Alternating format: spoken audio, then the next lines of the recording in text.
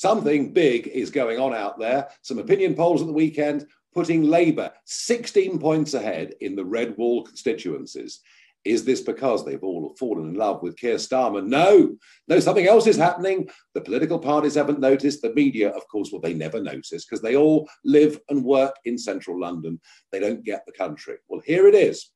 Reform UK, which came, of course, out of the Brexit Party, is polling in double-digit scores in those red wall northern constituencies, up to 15% in places like Barnsley. And it's happening because these are the voters who left the Labour Party and voted UKIP.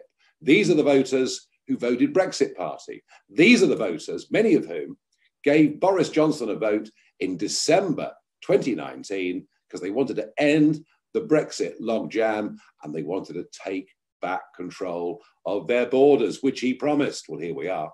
We're 2 years on from that general election and they're beginning to feel a bit let down. What happens across the English Channel on every calm day is an affront to them. And they're seeing it because the northeast of England has 17 times the number of asylum seekers plonked there than does the southeast of England. So they're angry about that. We haven't taken back control of our borders and there's no prospect of it. But something else is happening. Boris and his posh mates have all decided that we're going to go green. We're going to rewild 30% of the English countryside so that we have to import more food. But hey, we'll pay farmers millions to do it, so everybody seems to be happy. But it's your fuel bills that really matter. Now, you may have picked up there's a 5% VAT surcharge on your energy bills. We can remove that. Now we've left the European Union. We couldn't before. And the Labour Party, isn't this ironic? It's the Labour Party who are calling for taxes to be cut and the Conservatives who are insisting they must stay up. But here's the big one.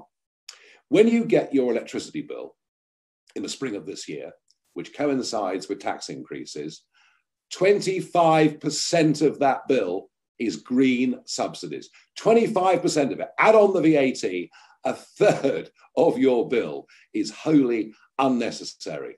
And Johnson wants us to go green. He wants us to give vast amounts of money to foreign wind energy companies. He wants us to pay huge amounts of money so that the Drax power station in Yorkshire can burn wood that's imported from America. They've lost their marbles on this because just a few weeks ago, the Chinese built the biggest ever coal-fired power station in the history of the world. So people are losing confidence because of the cost of living. It's all right for Mr. Johnson and his posh friends in London. I mean, they can afford to pay big energy bills.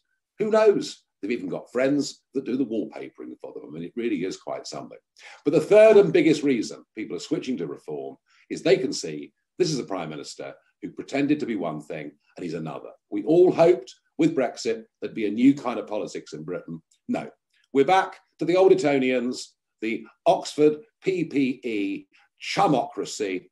Oh, they get on very well with the house developers. They get on well with Big Pharma. They get on well with their big friends, many of whom finish up in the House of Lords.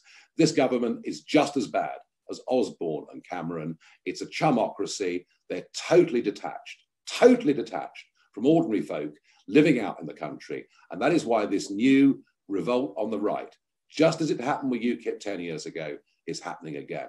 So I would suggest to you that if you want to get this country back on track, start to control our borders properly, stop charging people ludicrous amounts on their gas and electricity bills, and actually get somebody in number 10 that believes in the country, then please join this peaceful revolution because something needs to change and PDQ.